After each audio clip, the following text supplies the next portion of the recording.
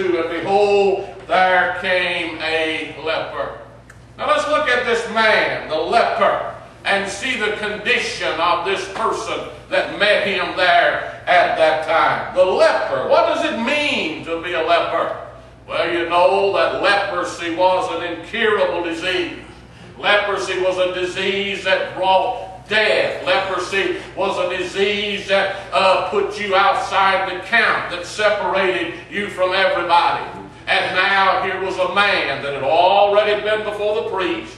The priest had already diagnosed him as being a leper, and now have set him outside the camp, and he is not able to be around people. Turn to Leviticus chapter 13 just for a minute. Look at a couple of verses there, because you can read about the leper in Leviticus 13 and 14. Leviticus 14 tells us about the rituals of the cleansing, that when a leper is cleansed, that he has to go through after he has been cleaned.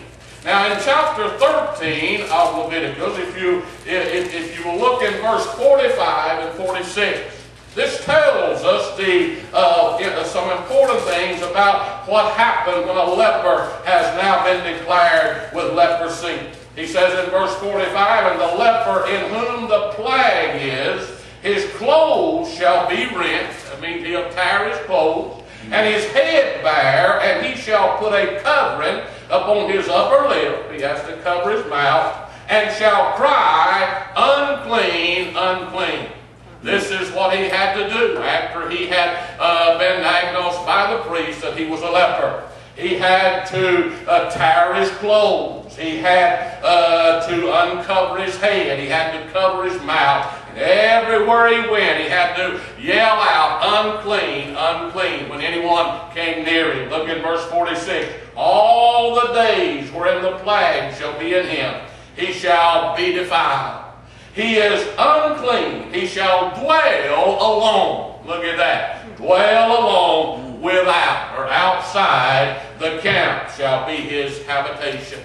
You see here, from that point on, he was never able to really be around other folks. He was going to have to dwell alone. He was going to have to cry unclean every time he got around anyone. And he was going to have to wear the garments that were torn and all the things that would declare him or show to the people that he was a leper. Everyone that saw him was to resist him. They were to stay away from him because he was unclean. And now he's heard about Jesus, amen, and he knows that Jesus is a little different than the rest of the priests. The priests didn't want to be around him. You see, they didn't want to have anything to do with him. You would never get a priest to approach a leper, but now he's heard about Jesus. Jesus been up in the mountain. Jesus been teaching. Jesus has been preaching. He's coming back, and now his faith is such that he can approach him and believe that he's able to help him. Now look at his approach to Jesus there in verse 2. "And behold, there came a leper and worshipped him." But first, let's look at the condition of this man. Not only was he to be outside the camp, but the physical condition of his body would have been such that he would have been recognized if you were to look at him as being a leper. Because you see, the body would produce spongy, tumor-like sores all over the body. And it would also affect the internal organs.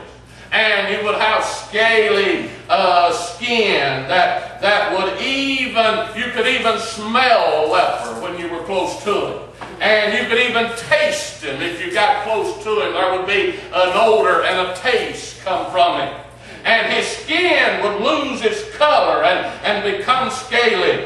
His eyes would be empty. His eyelashes would fall out. And even his fingers and toes would drop off. Because, you see, the body, when the leprosy first comes on the body, you have a lot of pain. But then the body becomes numb and you're not able to feel. So when you injure your fingers or your toe, you don't realize it. And infection section will set up and they would drop off. So when you saw lepers, you saw people whose body parts had come off many times. And they may be missing fingers, they may be missing toes, or even feet or hands or limbs. And they look so gruesome and awful looking and ugly people. Nobody wanted to be around them, and they had to cry unclean.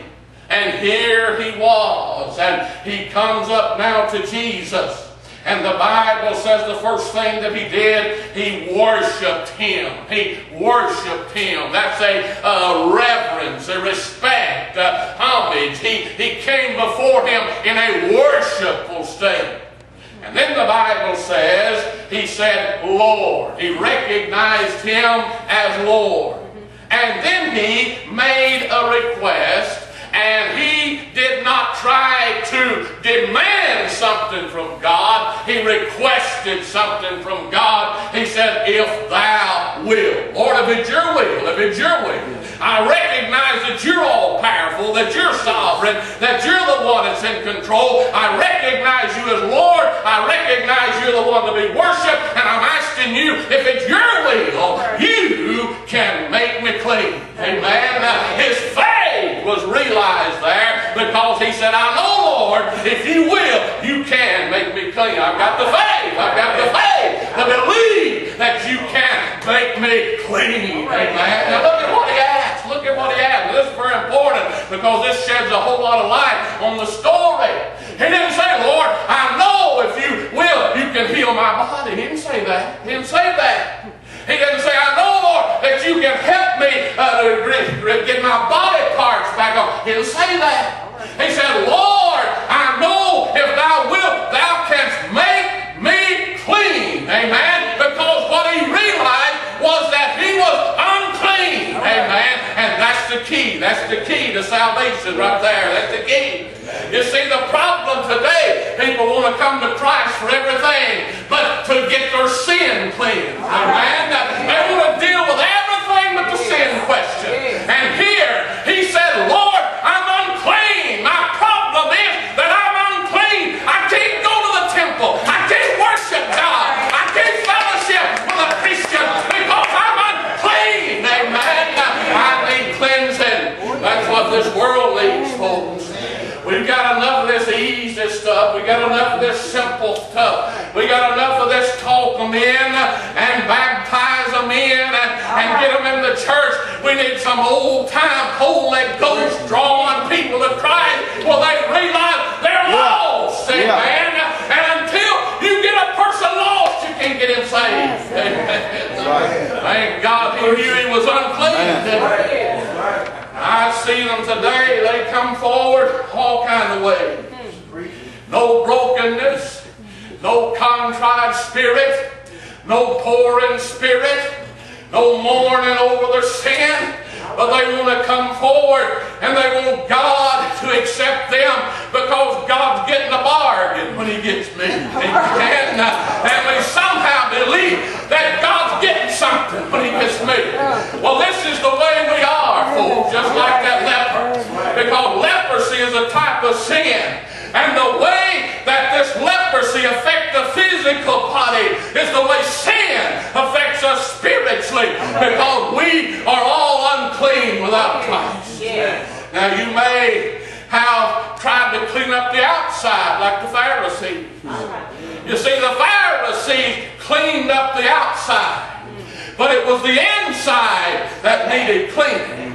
He said, you've cleaned up the outside of the cup. You've painted sepulchres white, but inside you haven't done anything about what's inside. Amen. Because you can paint a tomb, but inside there's nothing but death. Amen. And bones and corruption.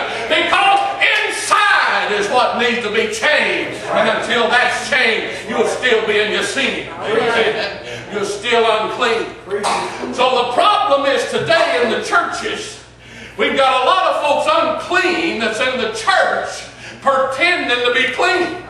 They got the outside fixed up and they put everything on that looks good. They made people think they're religious. They have done everything they know to do to make others believe they're religious, but inside they're still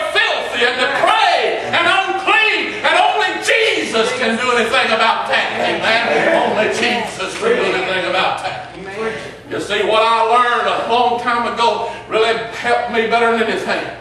And that is, I can't change people. I can't do anything for people. The only thing I can do is show them Jesus and point them to Jesus and tell them who can do something for them. And then when they come to Him, they'll be changed. There'll be a difference. So he said, Lord, if you will, if you will, if you will, if it's your will, Lord, if you will, you make me clean. You make me clean. Not just heal my body, you make me clean. Amen. You can make me ready for church. You can make me ready for fellowship. You can make me ready to worship. Amen. If you will, you can do that. Now look at how Jesus responded to him there, verse 3. And Jesus put forth his hand. And that blesses me. That blesses me. He never had no priest to go out and put his hand out and touch that leper. He ain't had no good Christian reach out and touch that leper. No, he might infect me. Amen. I might get something from him. He's not going to do that. But here's the Lord of glory. Amen. Pure righteousness. The one that's undefiled. The one that's pure. When he reaches out his hand and he touches that old leper that hadn't had a touch in probably years. No one has touched him in years. And now here comes the Lamb of God, the true God of glory, comes over that mountain and he walks up to it and he reaches out his hand and he lays it on that old leper and he says, I will be thou clean. Amen. Be thou clean. I will.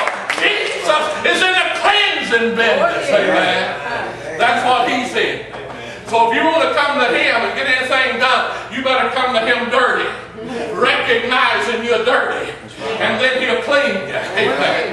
He'll clean you when you recognize you're dirty. And you need cleaning. But oh, folks, until the Holy Ghost gets a hold of you and shows you you're lost, you'll never get saved.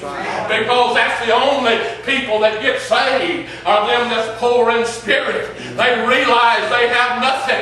They're beggars, they're paupers. They have nothing to offer Christ, and He has everything. And we present ourselves to Him, and He is able to cleanse us and make us whole. Amen. Glory, glory, hallelujah. I get stirred. It's all right.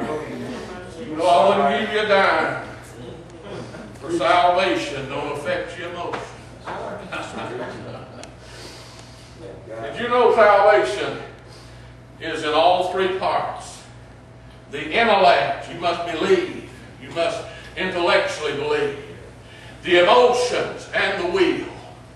All three of those are affected when you come to Christ. And you never get over it. Amen. It affects you all the rest of your life. That's why when Brenda's saying, I can lift my hands and almost will just get up and just do this. Amen. And say, praise God. Because you're saying about that very thing, Brenda, right there. Give me a clean heart. Amen. That's what we need. We got enough intellectuals. Amen.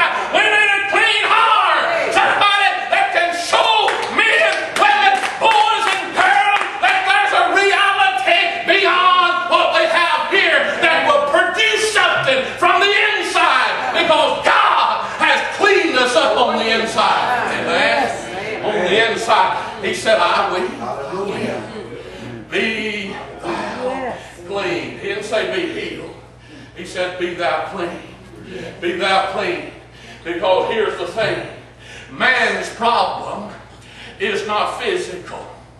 Man's problem is not emotionally. Although we run every psychiatrist, psychologist, and everything we can think of trying to cure us emotionally because we got all these psychological problems now that man has created. You know, he didn't have all them until you got all these Sigmund Freud, didn't you? Until he came out with all his ideas. You didn't have that problem. But now you've got all that, so everybody's got a psychological problem. We need a psychiatrist. And